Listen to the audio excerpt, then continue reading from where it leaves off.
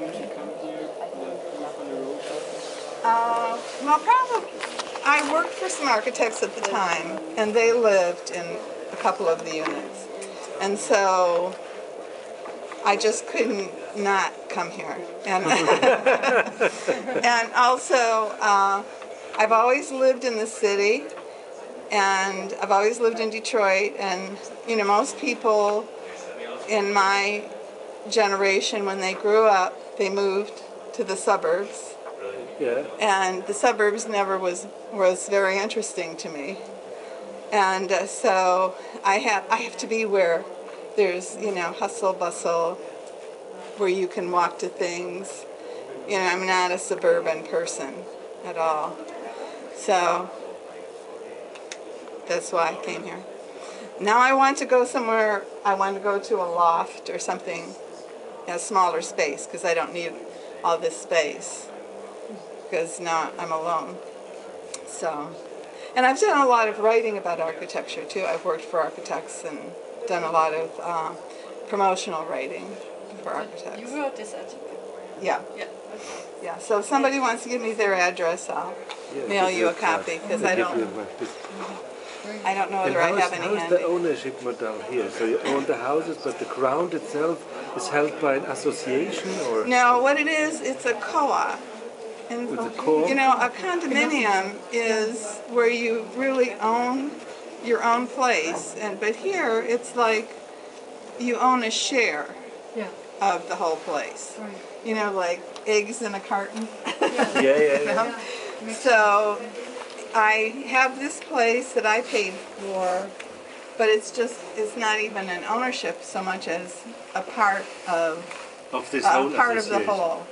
But you know, one might be worth more or less than others, and people, like a lot of people. Oh, you can go in the basement too if you want to. A lot of people have finished off and made changes. I haven't made any changes. The only change on my place is that I put a carpet down. Upstairs, it's original. The floor is original. The kitchen's original. Most people, there are very few places that are original.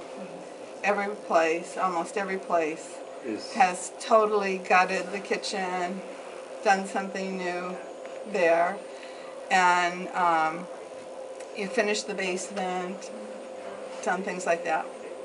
So this is a rare one that is as it was. Does it change a lot the conditions that it's not like ownership, but being part of this co-op? Well, you know, it's interesting because when we first moved here, I was pregnant with my first child, and now she's 41. So, and there were lots of kids, lots of families here. Then they all grew up, they went away, and then it became all of us, you know, parents without children. And then people moved away, and now there's suddenly all these babies around. And they had a little Halloween party in the park, and there are all these little 2-year-olds running around. It was very strange.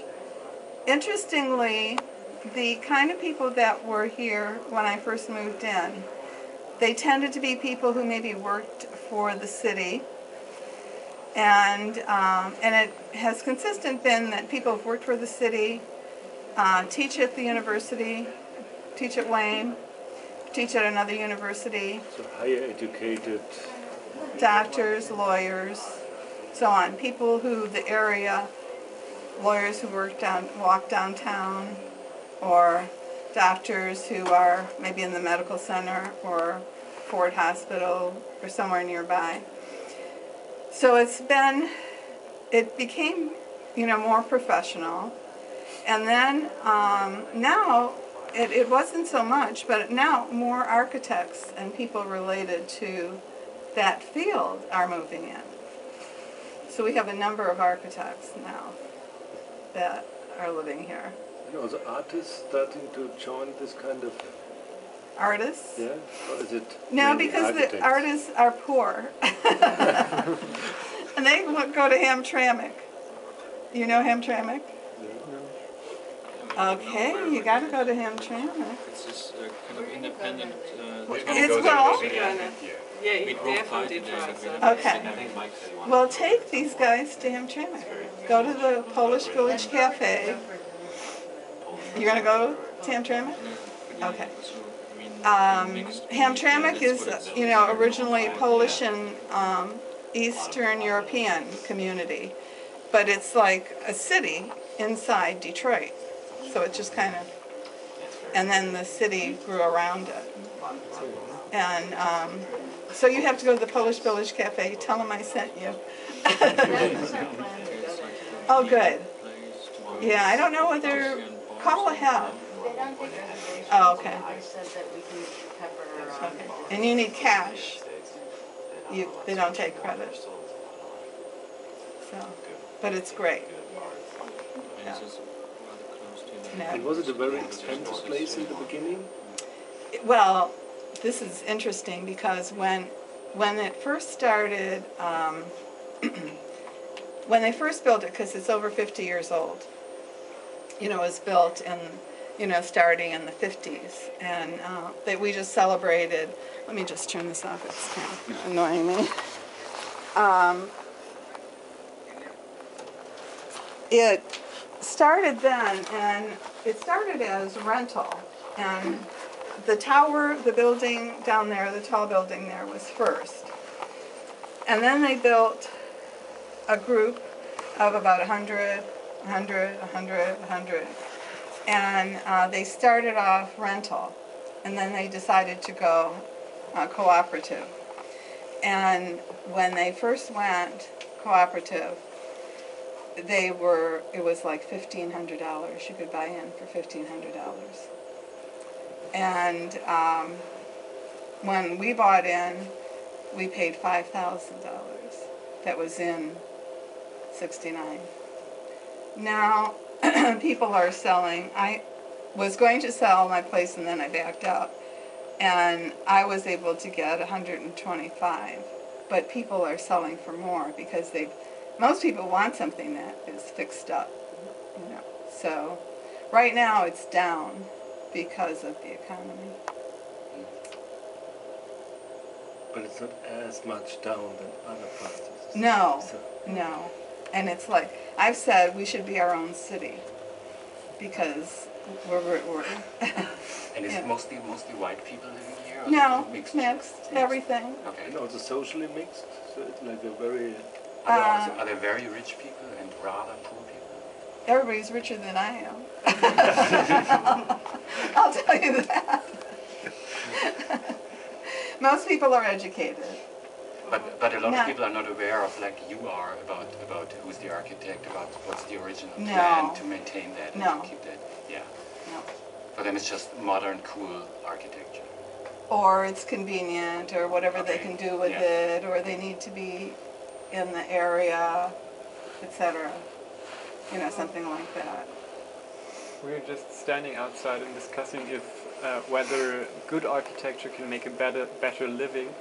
And Mies van der Rohe's architecture, like modern architecture in general, is considered to be unpractical and not taking care of what people need and so on. Do you have the feeling that something is unpractical in this house? Well, I'll tell you what, it's very easy to clean. So that's very practical.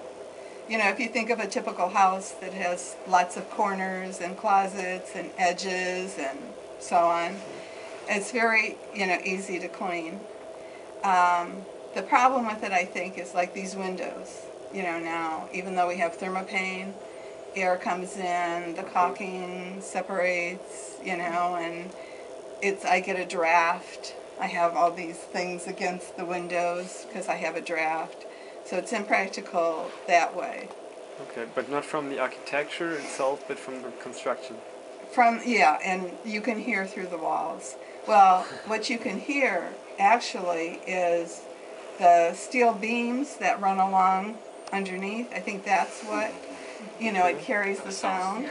And the other thing that carries the sound, like the guy next door has a tile kitchen floor, and when he sits down and gets up, it goes, And it drives you crazy. It drives me crazy. I want to kill him. So if you ever hear that there was a murder here, who it was. And also the windows, the sound carries along the glass too. So that part is bad. The good part is that it's really plain. You can do anything with it that you want to do. You know, and